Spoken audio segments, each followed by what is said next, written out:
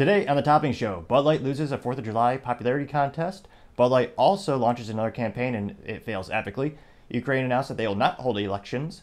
Senator Chuck Schumer wants to investigate a prime energy drink. Stamps to increase their prices again. Porsche to develop their first EV car by 2025. National Geographic begins their final round of layoffs. Chevy Camaro is selling like hotcakes in the news that the new one will be an EV. Dollar Tree to finally bring back dollar prices. And Evernote app is starting to begin their layoffs once again. All that and much more on The Topping Show.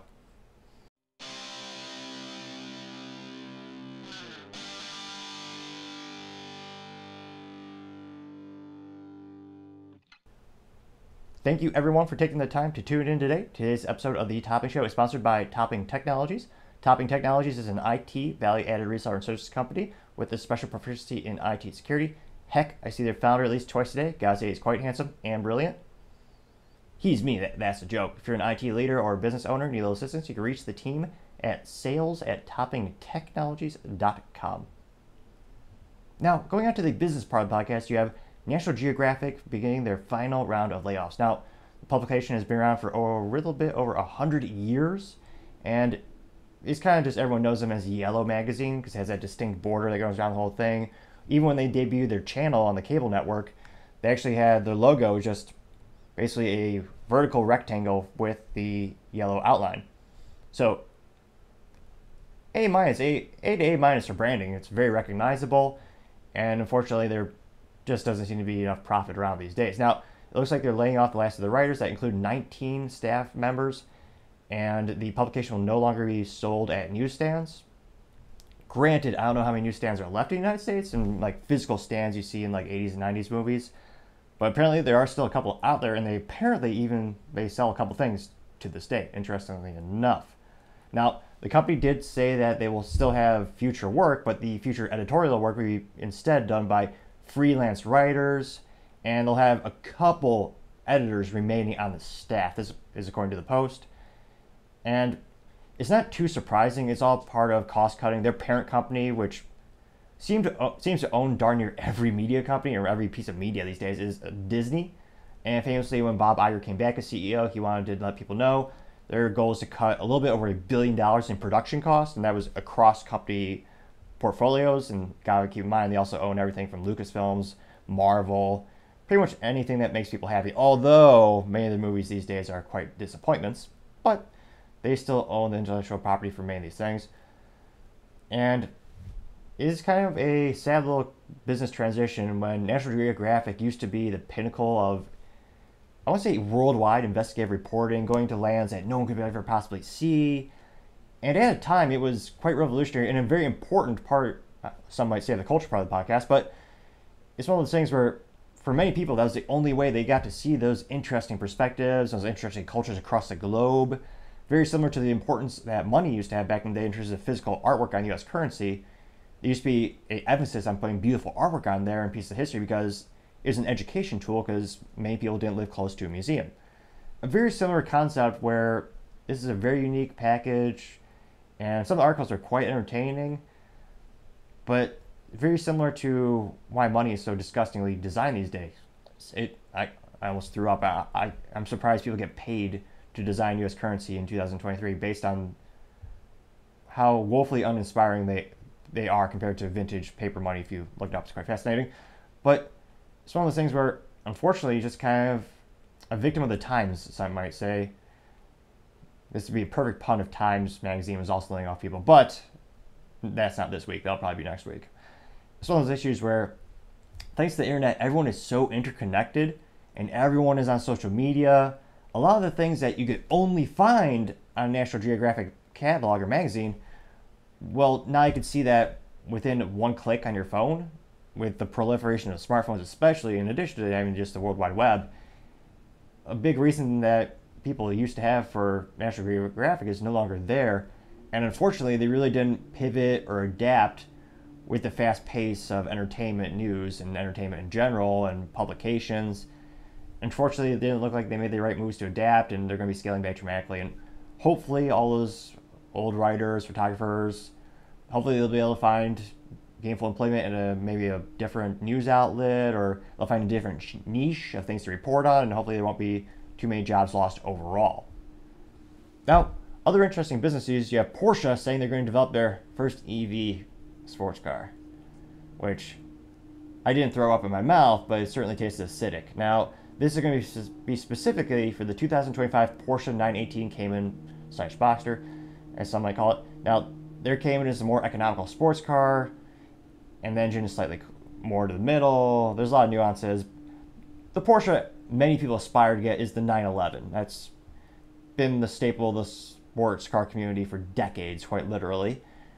And it is interesting to see them make this pivotal move. This is also going to be the first Porsche on the, and I'm looking at a quote here, quote, the Volkswagen Group's PPE platform. That means that almost nothing will carry over from the current Porsche Cayman 918. The chassis balance will remain the same because the battery will occupy most of the space next to the firewall where the engine is today. It's almost like they're removing the heart from the vehicle. I almost feel that right now in real time. That's not part of the quote. Get back to the quote. It's going to be where the engine is today to ensure the car's current mid-engine handling will remain intact. A 900-volt electrical architecture will ensure the fastest DC charging, unquote. It's one of those things where there's a time and place for everything. EVs certainly have their application, especially if you're transporting very light materials. There's a lot of people speculating around EV semi-trucks based on the application. They may or may not make sense. But people don't buy a Porsche because it's the fastest car on the planet or it has 1,000 horsepower. That's never really been the intention of the brand. It's all, they understood and they've learned this lesson because of the customer feedback and the overwhelming demand for having that third pedal, also known as a stick shift, also known as the pinnacle of automotive experience. If you haven't experienced that, I implore you to go find out.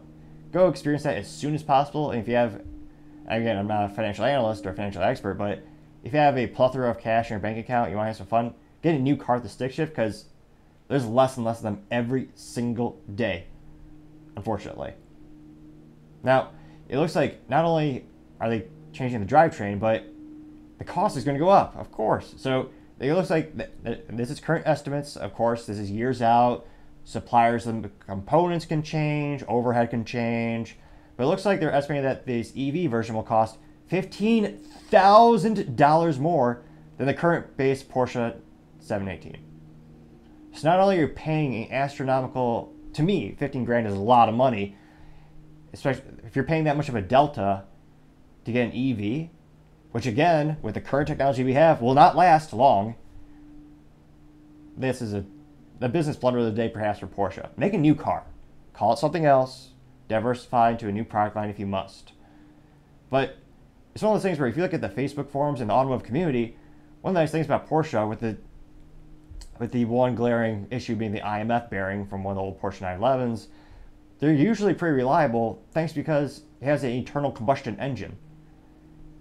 If you look on Facebook, a 2001 or 2003 Porsche 911 still goes for sometimes 6 figures. They hold their value partially because they're robust, the technology is proven, and it's a fun experience. So it is sad to see the Germans acquiescing to more and more EV technology and more accurately, or in my point, taking one of your most popular vehicles and turning it into an EV. It's one of those things where get creative, start a new car that's EV from the ground up. Give the customers what they want. And unfortunately, with the automotive industry, I know there's a lot of regulations globally in the United States, and they're doing this primarily because of government interference and regulations. And hopefully that changes. But as the Magic 8 Ball usually says, outlook, not so good. Other interesting automotive news, which kind of proves my other point, you have the Chevy Camaro, the gas version, skyrocketing in popularity. 110%. Now, this is Chevrolet's last V8 vehicle with a stick shift, which in and of itself makes it worth something. It breaks my heart that Mary Barra, the CEO of General Motors, and the team over there thought, we're going to make the new Corvette. Rear engine, controversial enough, I understand there's a lot of benefits to it, but automatic only, as they pretend to compete with Lamborghini and Ferrari. They never will. It's a separate category. It used to be, for my whole lifetime, the Corvette was American performance and economical price point. The idea was, for a fraction of the price, you could beat Ferrari or Lamborghini on the track. You're not going to beat them on aesthetics, interior quality, no. But bang for your buck for the horsepower, great vehicle with a stick shift. To me, I almost feel like the Corvette, maybe they peaked at 2003, Corvette Z06, which only came in a stick shift. There's a lot of arguments for the C7 versions, but I respect those as well. And this kind of proves the point that customers want a V8 with a stick shift. They want a muscle car. And because GM in their brilliance has decided, we're going to bastardize the Camaro name by turning it into an EV four-door sedan, which again, you will not win. Tesla has gotten a solid chunk of that market already. And to try to pretend that you can compete them with the current technology you have, with the current engineering infrastructure you have, it's not going to happen. You might have some nice body panels you could slam on there, I guess. Again, be innovative, take a risk on something new, not just trying to copy the competition. But I digress. Back to the point, it looks like the demand rose quite literally 110.3% during fiscal Q2 this year compared to the same time period last year. Now, in 2002, there's just 4,545 deliveries of the Chevy Camaro between April and June. This year, they delivered, also known as sold, 9,557 Chevy Camaros. The CEO, Mary Barra, should read that headline and be like, wow, people want this vehicle? Let's keep making it. We can make another sedan that's EV, call it something else, get the marketing department to wake up or do something with their lives. Think of a new name. But people love this current Camaro. And even not only just a quarter, year over year, they're doing great too. Year over year, their sales are up 54% compared to 2022%, or 2022. So, as of this time last year, it looks like Chevy sold 11,255 of their vehicles, or of Camaros. And that figure increased by more than 6,000 units to 17,337 units in 2023. People want these vehicles. It's a great staple of the pony community. And that's probably why everyone is buying it, is because it's the last muscle car, or at least GM. You have the Cadillac CTS-V, which, thank God, still comes with a stick shift. But it's the last Chevy, well, I know there's not many Chevys to begin with. But to be able to get a stick shift with a V8, the time is, unfortunately, the clock is ticking. There's not much time left as the government regulations increase, the tailpipe emissions increase, which de facto kills the V8. And of course, unfortunately, more Americans are not educated in the three pedals of joy, which they should be. If I was in charge of education, I'd be like, mandatory for all driver's ed classes. Learn how much fun it is to drive the stick shift and three pedals. And people will know how much fun it can be from the ground up. And I really hope GM sees these sales figures and realizes we can make a lot more money if we just continue making this product. Maybe make another EV that will offset your whole, they call it the fleet emissions average. So there are emission standards for how all your vehicles, and you can only put out so much smog and so much stuff. Make a new EV, call it something else, and have that be your four-door EV sedan that people might buy. That's a big might. There's a lot of competition now. And again, Tesla's been leading for probably a decade now, for almost quite some time. And we'll see. Hopefully they keep it alive. But as of right now, it seems like the only American muscle car left is the Ford Mustang, which some might argue it's never lost the pony war, or it won the pony war, because unlike the Chevy Camaro and unlike the Challenger Charger, Ford never stopped production of the vehicle. Yes, they did bastardize it with some bad engines over the years, as the EPA likes to poke them every once in a while, but they never stopped making it. So as of right now, it looks like the riding off in the sun, or what is a horse? Horses don't ride off. Prancing off into the sunset. Looks like Ford Mustang wins the pony wars. But time shall tell. Now, other interesting business news, you have the Dollar Tree bringing back dollar items. Thankfully. Now, famously, I believe it was about 12, 18 months ago, the store called the Dollar Tree, which some might say was deceptive in and of itself, since the state charges about, sales taxes. So in Texas, it's 8.25%. So it's really not a dollar. It's, maybe $1.09 or $1.10 if you round up. But thanks to the COVID crisis with the supply chain disruptions, a lot of things in the dollar store made in China, and just overall hyperinflation by printing more money than God's ever seen. There's a lot of contributing factors why they did have to raise their prices from $1 to $1.25, which doesn't sound like a lot of people, but you gotta remember, there's the people who use the Dollar Tree and the dollar stores as their grocery stores. Imagine having 25% of your budget just eviscerated because they raised the prices. That's an astronomical delta, and it hurts a lot of people. So a lot of people were upset, and unfortunately, instead of having a competitive landscape or having a competitive value where the other stores didn't raise their prices, many of them did, so that there wasn't an extra incentive to switch stores. Now, it looks like this isn't going to be for all items. It looks like it's going to be, according to the Chief Merchandising Officer, Ricky McNeely, he estimates that about 300 to 400 items will be actually rolled back to $1.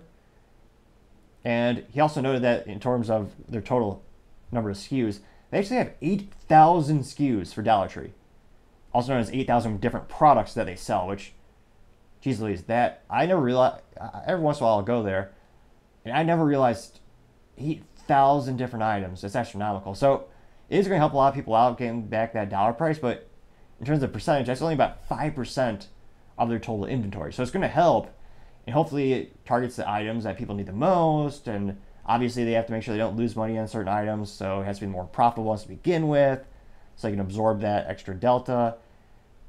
And, you know, time shall tell.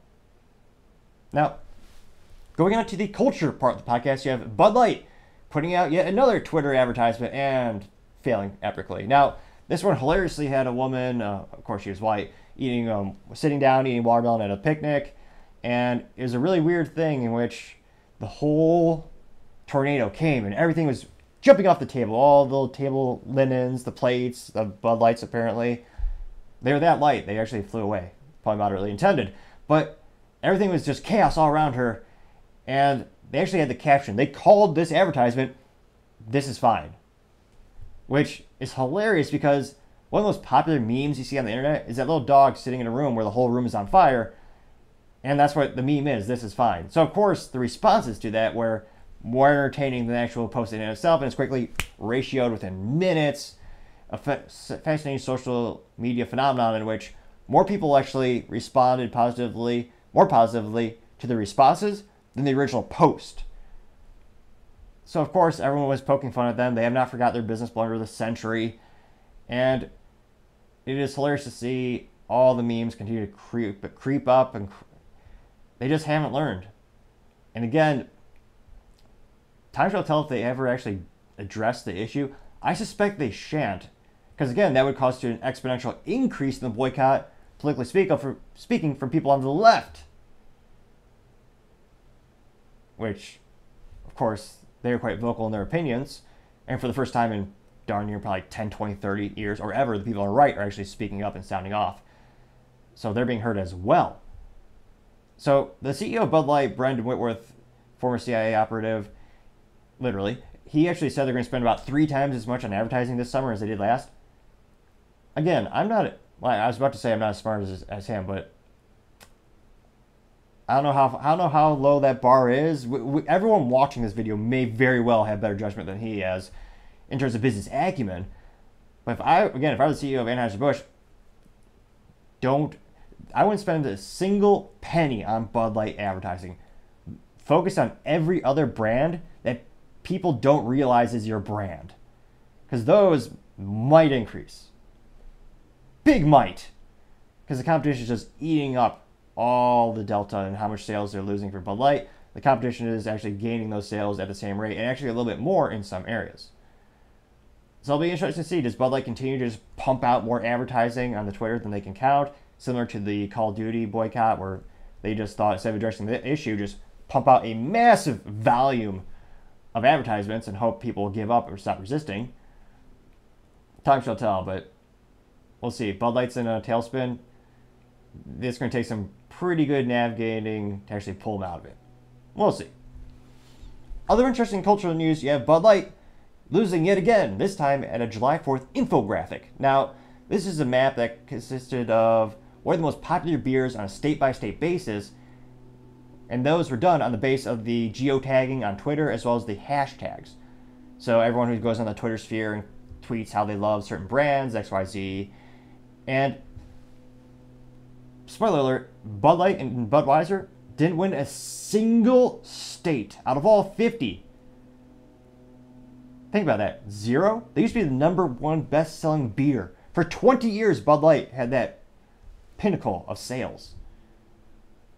And thanks to Alyssa Heiderscheil, the former VP of marketing, and the whole team over there, they have just gone downhill exponentially. And it's fascinating because once people think they're bottling them out, they continue to just keep going down. It's almost impressive from a certain perspective. I can't help but think or wonder if the CEO shorted the stock, a phenomenon in which you actually bet against your stock, so if it goes down, you make money. That's got to be a conspiracy theory if it's not already out there. I admit maybe I am putting it out there, but I digress. Now, when it comes to the map, it looks like the #1 beer by the number of states in which they won that contest was Modelo Especial, winning 12 states. And again, in the United States, they're a separate brand from Anheuser-Busch InBev. The main reason the Securities Exchange Commission in the United States, also known as the SEC, allowed the two companies to merge was that they said, okay, in the United States, you have to spin off this brand. So in the United States, all sales of Modelo Especial actually are contributed to a company known as Constellation Brands. So they own that brand here. Globally, yes, if you buy Modelo in maybe Spain or what other countries are there? Germany, Italy. If you buy it over there, then yes, you are supporting Anheuser-Busch InBev. The United States, if you're boycotting the brand, that still counts as a win. So again, the #1 was Modelo Especial coming in at 12 states. You had Coors Light coming in at 11 states. Miller Lite coming in at 11 states. Yalen coming in at 8 states. And in last place, you have Michelob Ultra winning 8 states. Now, it is important to note, in the United States, as well as globally, Modelo, yeah, it is separate, but you do have Michelob Ultra that is owned by Bud Light, Budweiser, Anheuser-Busch InBev. It's part of their 52 or believe it or not 51 brands in their portfolio. And I don't know if a lot of people realize that. I suspect as the boycott continues, you're going to have more and more people start to realize, oh gosh, wait a minute, that's the same company? Or maybe it's the demographic of people who already purchased that product. They're not as affected by the boycott, or they just don't care. It'd be interesting to see if there's more of a deeper analysis of why that particular brand seems to not be going down at the same rate as Bud Light, especially, and then you have Budweiser. Those are the two biggest brands currently being negatively affected by the boycott. It'll be interesting to see, as they continue to lose the cultural war, what's going to happen to the brands. Are they going to have to reinvest that money into the other brands in the portfolio, or do they just keep putting out a massive volume of advertisements for Bud Light and Budweiser, hoping people forget, or just overwhelming them by a volume of material? Similar to their sales methodology, don't make the best beer, just make a massive volume of beer, which worked for 20 years until they decided to mess it up. Perhaps they will invest in better marketing talent this year. Time shall tell. Now, other interesting cultural news, you have Ukraine announcing they will not hold elections, which is interesting because I was told it was paramount to support Ukraine because they stand for democracy and freedom. I was told that. It was in the news. They don't lie there. Now, currently Zelensky will, of course, remain in power, the former comedian, now president of the Ukraine, or dictator, depending on who you ask. And he promises they will have elections after the war, which, yeah, is exactly what every tyrant in history has said. That's what they told my family. That's why they got the hell out of Cuba. Like, oh yeah, we promise we're going to seize the power. And once things settle down, we'll allow voting and freedom. No. And as a wise man once said, character is never truly known until it's tested. People can talk about hypotheticals all they want, but when the real world, or when the rubber hits the ground, so to say, sometimes the results are quite different. In this case, he has the power. He's not going to give it up, and he's not going to allow elections. No. Even though every cultured and civilized society does hold elections, the United States has always held elections throughout the entire history of our country. The best country in history, bar none. I'm remiss the United States flag is not behind me. It's in the podcast room, or the interview podcast room. But Blockbuster was American too, headquartered in the best state in the union, Texas. So, kind of the transitive property. But I can't fathom this going well. Granted, the whole world is behind Ukraine. They're not going to lose any funding over this or any additional assistance or aid. But it is also one of those things where I think people should be concerned because, again, every culture, even no matter what, we always hold elections. Granted, we're also the best. Hard to compare to the best. But it's interesting from a cultural perspective. I'm not seeing too much pushback on this news. You've seen a couple Twitter articles, a couple people tweeting about it, but you're not seeing anyone from CNN, Fox News, MSNBC criticizing this heavily. They're just kind of going with the flow. And from a cultural perspective, it'll be interesting to see, does this affect the United States public support for Ukraine, which Congress has given them over $100 billion and counting? It'll be interesting to see, do more people oppose the war now? Are they going to write to their congressman and be like, or maybe they'll call them because they're old-fashioned, be like, hey, well, we sent them $100 billion. What have you done for my small town? Oh, yeah, they're fighting for democracy. Oh, yeah, yes. You mean the country where they can't vote for their leader? Yes. Oh, that one? Oh, okay. Yeah. All right. Interesting. Now, I apologize for those who missed that pun. Now, back in the day, you used to have phones in which you would speak into them, and there'd actually be a physical, about that big, and you have a part, a little circular thing you talk in, you hear in, and you actually put it up to you. It wasn't just a panel like a cell phone. It was fascinating times for technology. As the guys in the Star Trek universe might say, a weapon for a more sophisticated age. Obviously, I'm joking. I know that's South Park. Star Wars, calm down. Now, going into the political part of the podcast, you have Senator Chuck Schumer asking the FDA to examine Prime. Yet another reason to be involved and aware of politics if you own a business or if you're a consumer. Now, Prime is an energy drink that is most well connected with the influencer known as Logan Paul. He advertises the absolute crap out of it, and apparently it's a collaboration in which you have a manufacturing company and him coming together with joint ownership. And he always has it on every show, every interview. The brand is prominently displayed. And in terms of criticism and why Chuck Schumer wants the FDA to examine it, he says he's concerned about the caffeine levels, which is ridiculous. You can never have too much caffeine. Caffeine is the best thing in the planet. You never have too much caffeine. You just really have 2 or 3 pots of coffee. Never have any side effects. Caffeine's the best. You don't need to rest. Someday I was a poet, but I didn't even know it.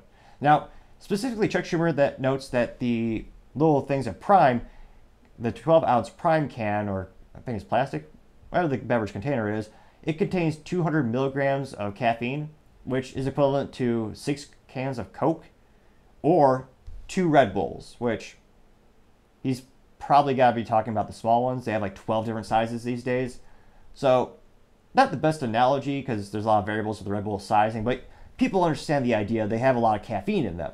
Now, his perspective and why he thinks it's an issue is because of the potential demographic of who's watching Logan Paul. Now, the people watching Logan Paul usually have a decreased brain cell count between 12 and 29. Joking, moderately. But a lot of them are youth. They're kids, which caffeine, obviously, for children, you have to be especially careful.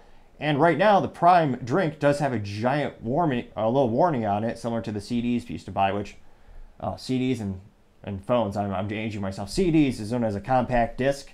It'd actually be a piece of plastic with some metal flakes on it. They compact it, and they use a laser to write data on it. You put it into a computer, or a PlayStation 2 more accurately, and you listen to music or play a video game, or watch a movie.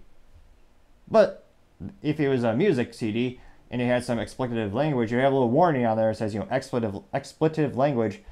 If you're a parent that actually does their job, you should pay attention to this and not buy it for your child, or also, review it. Now, that goes on to a whole different tangent of parents not doing their job. But nevertheless, with certain products in the United States, you have these extra warnings. Now, if you look at some of the energy drinks, you have Monster, all the Rockstar. There is a description, little disclaimer, that says, not for pregnant or nursing women, which that's not very inclusive language these days. They're going to get sued, I'm sure. Now, they also say not for people sensitive to caffeine. So Chuck Schumer is saying, hey, He didn't say this, but they do have a warning already. I don't think he brought that point home, but he is concerned that they're targeting children. And he also argues that the product is very bright in terms of all the colors for the bands around it. They're very neon. It's very attractive from an eye perspective.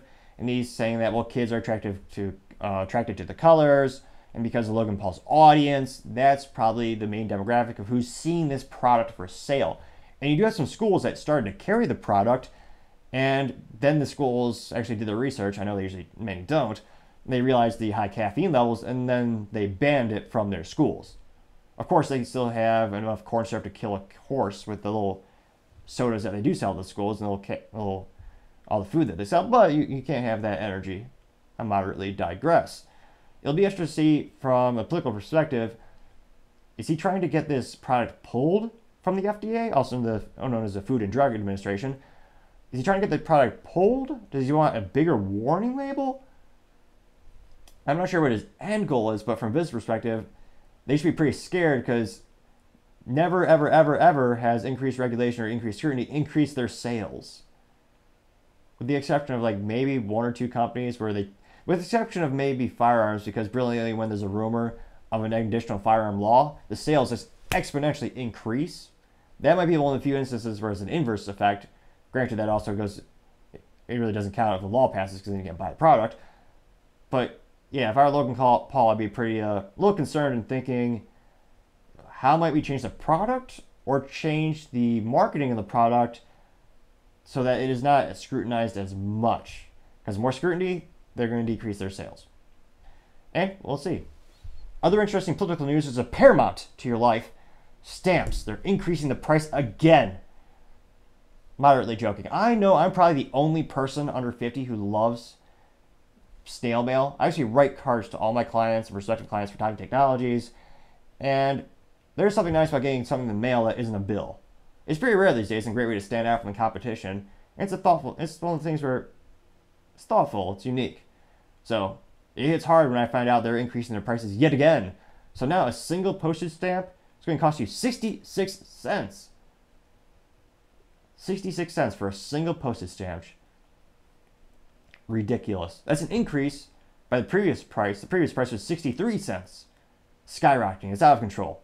Now, this is the second time they've increased the price of stamps this year and 3 times in the past 12 months. Now, this is abhorrent and disgusting enough. It also doesn't help that competition is not allowed.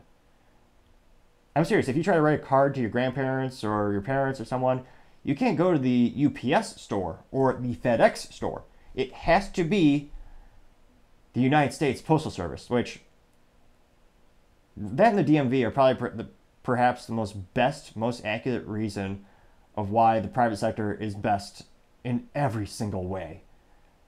And thankfully, you don't have to always go there. You just put in your mailbox. But if you have to go there, heaven forbid, oh, it's torture.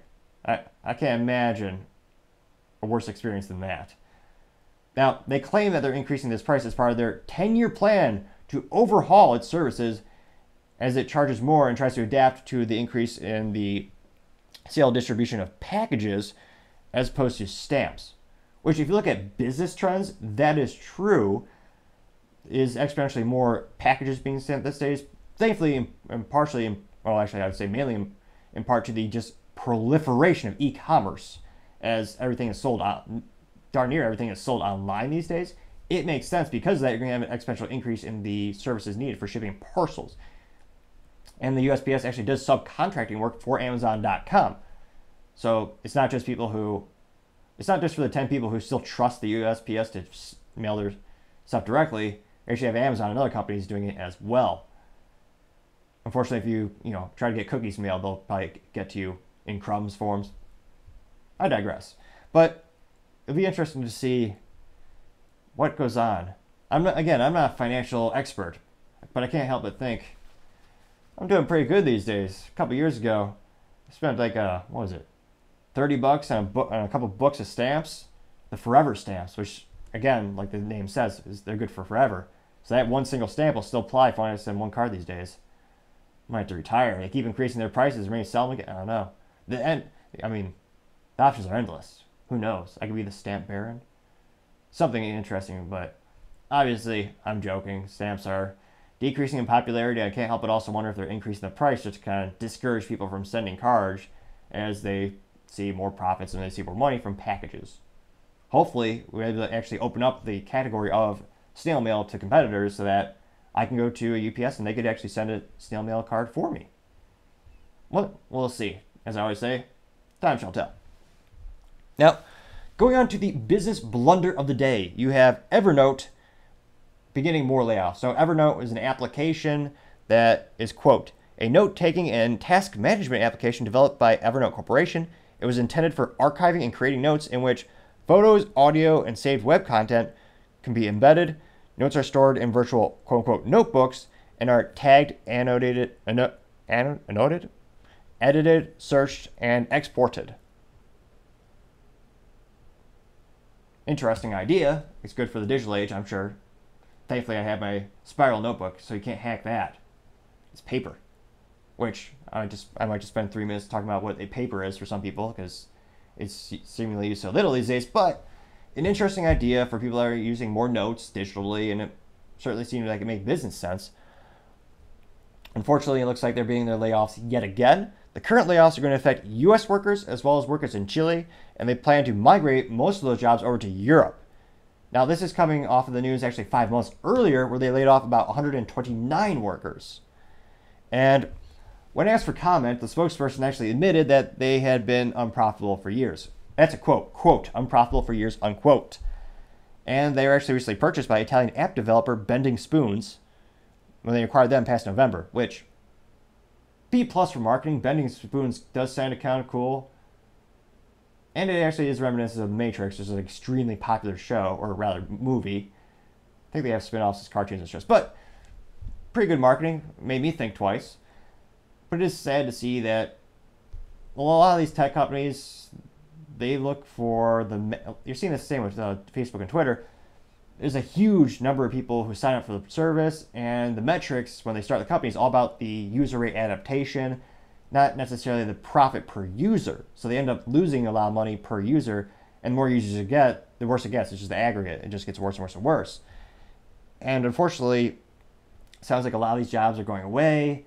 I mean, thankfully, app development is a huge industry in and of itself. So hopefully, overall, not too many jobs are lost overall. Maybe you get jobs at a different app development company. But to not make some more pivotal moves earlier. I mean, it looks like they've known about this for quite some time. Maybe they need to send, I know it sounds cliche, but maybe sell some advertising or focus more on business-to-business applications, selling this to companies that would have their employees use it. But unfortunately, it sounds like they're doing pretty bad, and a lot of people are going to be out of jobs. So Evernote, that's got to be the business blunder of the week. But time shall tell. The week is only about halfway through. For now, it's a business blunder of the day. Thank you, everyone, for taking the time to tune in today. We're trying to get to 3,000 subscribers, so every time you subscribe, it really helps the channel out. Also, don't forget to like, subscribe, and comment. The feedback is greatly appreciated. We've made the show better and better thanks to your input, whether it's me pontificating more hand gestures, or putting images on the screens in front of me so I can try to keep more eye contact. All the feedback really helps me make the channel better and better. Also, don't forget to tell your family, tell your coworkers, tell your friends, heck, tell your enemies, tell anyone and everyone. Just stay safe and fight the good fight.